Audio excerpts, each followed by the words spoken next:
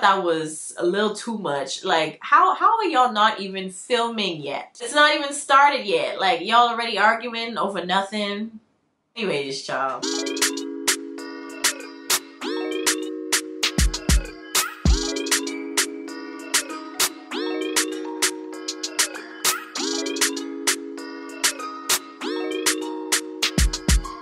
You guys, welcome back to the channel. It's your girl JD here, back with another video. So we are finally going to be getting into 90 Day Fiance Happily Ever After season 7. This is going to be their tell-all, and in this video we are going to be discussing part 1. Like I said in my other video when I was talking about the most toxic man I've ever seen on a reality television show, y'all can check that out right here. I was talking about Chris from season 12 of Married at First Sight. Yeah, check that out because that was a whirlwind of a video. In that video, I pretty much said that I was going to be making a separate video for each episode of the tell-all, and hopefully I actually follow through on that plan. I know I probably will because I do feel as though I have thoughts that I need to share with you guys, so that's what we're going to do here. But this is going to be episode 1 or part 1 of the tell-all for the Happily Ever After spin-off, and boy, do I have quite a bit to get through. I actually have my book here with my notes, just things that I really didn't want to forget to talk about in this video when I did my little review. But I think there's gonna be 4 parts ultimately of the tell-all, because I think so far they've only done 3, and I still don't think they've even touched the surface of all the couples yet. So yeah, but let's hop right into it, shall we? Okay, so we open up with part 1 with Angela, and she's basically saying how, because Michael cheated, we find out in one of the episodes, unfortunately, he was cheating on Angela.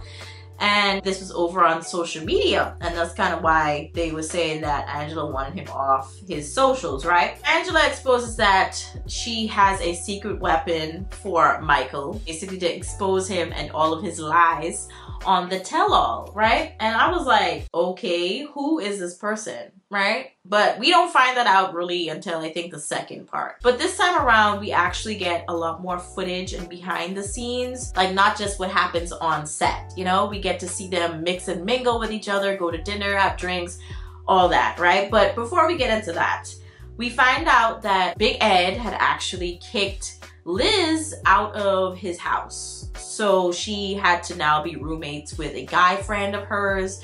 But before that, she was actually couch surfing. Yeah, so I thought that was pretty wild to me. But when we finally get to New York, Jovi and Andre had met up for some drinks because I think they felt as though they had some things to talk about and hash out, and they didn't really get to know each other, I think is what they said. So they meet up for drinks, and that doesn't go too well. Andre starts talking about his relationship issues, things that have been going on in his marriage, and then ultimately what's been going on between him and his wife Libby's family, aka Elizabeth. They've been having a lot of issues that's been playing out on the show, but again, I do say, like I've said in previous videos about Andre, I personally feel like Andre definitely has some deeply rooted anger issues that he needs to work through, because he, for some strange reason, just does not know how to contain himself. In some instances and situations, let's just say that, he just doesn't know how to almost put a lid on it and just kind of simmer down until he could talk about his feelings and not fight with people physically, you know? But the only person he actually physically put his hands on, I believe, was Libby's brother Charlie.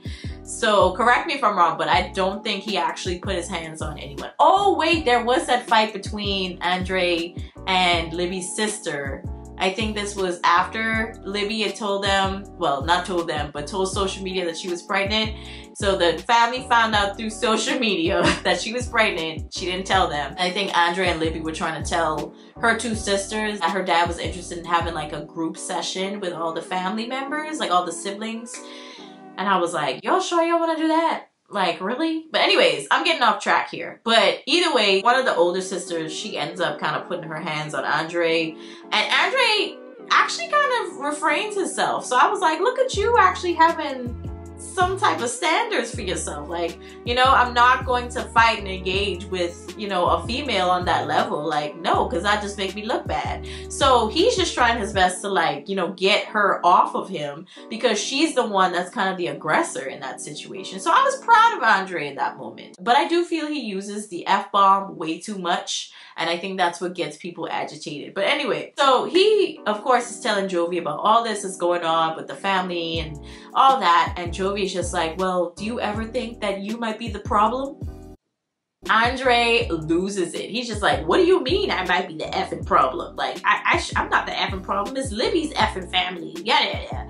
And ooh, child, it goes downhill from there. And then obviously Andre starts taking low blows at Jovi, talking about how in the last season of 90 Day Fiance that he was taking Yara to a strip club and stuff like that. He should be ashamed of himself. And I was like, that's in the past though. Like, it's not like he going to strip clubs now, right? I just thought that was kind of weird. It was like, how are you going to bring up your problems, and then when people try to give you advice on the situation, you try to pick a fight with them too? It's just kind of like, you might actually have some problems, Andre. Don't get me wrong, Jovi has his issues. The whole strip club thing and then going out all the time, yeah, that was an issue. But it's like, it's okay to just take some type of advice and accountability for your part to play in situations, you know? That didn't go so well. But we see that Jenny makes it over to the US, and she kind of has her little culture shock because she's been in India with Sumit all this time. She had to get used to the food. Obviously in India they cook with a lot of spices, very heavy-handed, so you almost have to get used to a whole different palate again. But she ends up meeting up with Kim,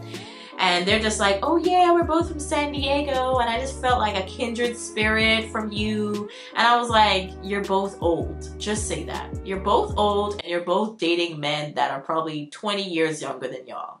Just say that. That's what the connection is, really, you know? But anyway, so Yara and Shida meet up and they go shopping, and they start talking about joint accounts with their husbands. And obviously, you know, Yara, I think she has a joint account with Jovi. But then when it comes to Shida, she's thinking about how her and Bilal, they tried to have that conversation and she just got shot down. That's kind of what she says. From then, you know, Shida goes back to Bilal and she tries to have that conversation again and rehash it. And Bilal brings up this very interesting point. And even though Bilal has done things in the past that I find very questionable, I think that he brought up a very good point, is that Shida is very impressionable. She gets kind of swayed by people really easily, and she takes what people have to say to heart. Just like some things, yes, it's worth talking about and pursuing, but other things, you know, other parts of what people say, you just kind of let it go, you know what I'm saying? But I think she is very impressionable. She's a very impressionable person, and she's very easily swayed by the words of others, and I think that's kind of dangerous. So yeah, I do have to kind of agree with Bilal on this one. What I found interesting too is that when, I think it was during the season, she had met up with one of her friends, I think from the UK, had came over. And I think this is when they were in New York, actually, before the tell-all. This is during the actual show. They meet up with Shida's friend, and Shida is talking to her friend about wanting to have a baby, how Bilal's just putting it off, and I have my issues with that, but we're gonna get into that later. In this episode, basically, her friend's trying to give her advice and telling her that she needs to put her foot down and stuff like that. But the thing is, the timing that Shida uses to basically talk about the whole baby thing, it's like, y'all are in a whole other state trying to have a vacation. I feel like that was not the right time to put your foot down and tell Bilal that this is the ultimatum. You need to decide and tell me and give me a date as to when we can start having kids, or I might have to leave this marriage, basically. It's just kind of like, why do that on a trip that you guys are trying to enjoy yourselves on? That I felt was just something that kind of destroyed the whole vibe of the trip almost, you know? It wasn't the right time. But anyway, obviously I feel she needed to talk about that, but her friend kind of pushed her in a way because she is, like I said, so impressionable. She felt like she had to say something right then and there, and it just wasn't the right time, you know? But anyways, the cast finally ends up on the set, and Big Ed tells Kim, because Kim is the first one to show up after Ed, and he says to her, you know, my therapist always says to me, you need to be okay with living alone. I was like, what? Ed, what? Like, you need to be okay with living alone? Like, I don't... Okay, yeah. But the thing is, when it comes to Ed, it's like he was so gung-ho on having Liz move in with him into his house. It wasn't even their house together, which is why, back to him kicking her out, it was no big deal to him. And then on top of that, with them breaking up so many times, she had to obviously keep leaving the house. Yeah, I personally feel like, Ed, you tell people things and I really think you should just take your own advice. But moving on. Shida ends up meeting Angela when her and Bilal are in the elevator going to the set. And I think Angela was kind of acting, I guess, really out there, really outgoing, because that's kind of who she is. But she was talking about how Shida was so beautiful. And then I think she had also started talking about how Bilal looked nice. And I was like, okay. But then Shida in that moment, she was like, yeah, I'm gonna probably need to keep an eye on Angela because I know she likes the black man. And I was like, oh my God. I am finished in that moment. But in my mind, I was like, Shida, trust me, you have nothing to worry about. Look at Angela. No offense, but look at Angela. I know that sounds bad, but like, really? Angela is either in her 50s or 60s, having relationship issues with her husband, also trying to cheat on her husband with this other guy, Billy, telling him she got a crush on him. I'm just saying, like, you ain't got nothing to worry about, sis. Nothing to worry about, okay? Before Bilal and Shida come in, Ed is just like, yeah, I felt like what Bilal did was right on the money, in terms of the pranks anyway, on Shida in that 90 Day Fiance season. Yeah, he's just saying, yeah, I think he's a genius, and I think I am pretty much going to be here on this show to come to bat for him, right? To support him. He was also saying how he didn't like how Shida had put like a clause in their prenup about having a child. And I was like, how is that not fair? You're asking all of this of your wife, but your wife can also ask something of you? How is that fair? And even Jovi's low-key a dummy, but you know, whatever. I give him a pass, you know, but still, he low-key kind of dumb. But the thing is, he was agreeing with Ed and saying that, you know, that's not right. And I was like, but it's okay for Bilal to say all of this stuff and tell her she needs to do all this stuff. Hold up her end of the bargain, but she can't give him requirements as well. That's not making sense to me. So yeah, so Andre comes in. He comes in without Elizabeth or Libby because she's super pregnant at this point that they're shooting this tell-all. But of course, you know, as of right now, she does actually have the baby. But at the time of shooting, she was just super pregnant. So she couldn't fly in with Andre. So he comes alone. Now, before filming, trying to get everything together, and Angela comes in and Usman's on the screen. And oh my God, Angela just starts cussing this man out. They're going back and forth. Of course, Kim and Usman are broken up at this point. So Kim's just like, keep me out of this. Like, I'm not in this. Y'all handle y'all business. And I'm just gonna play that clip for y'all real quick. So keep me out of it. It's not gonna be good, stupid. Shut the up. Here you go already. Get out. Shut up. Tell me that. It's not gonna be good. Who the you think is scared of you? You're all talking, no action. Let me tell you something. You're using this woman. Rubbish. He Big used for you nothing. and you're a beautiful woman. Stop. Let's stop. Can we please stop? Not even started yet. So in the end, Yara's trying to like calm Angela down and they're going back and forth, and Jovi's little docile behind is just sitting there like, well, yeah, you know, okay. You know, just chilling. And, you know, after that, Angela, she just takes off her bike. She's walking off set, all angry. And Michael's trying to call her to get her back on set, you know. Yeah, anyways, so I just thought that was a little too much. Like, how are y'all not even filming yet? It's not even started yet. Like, y'all already arguing over nothing. Anyways, y'all, but moving on. So the first couple on the hot seat was Big Ed and Liz. And oh my God, the dysfunction. I think they're probably gonna need another video, kind of similar to how I did with Kim and Usman. So they're on the hot seat. And we found out that they're still together, but Big Ed, or Ed, we're just gonna call him Ed for now, but Ed had kicked out Liz, like I said.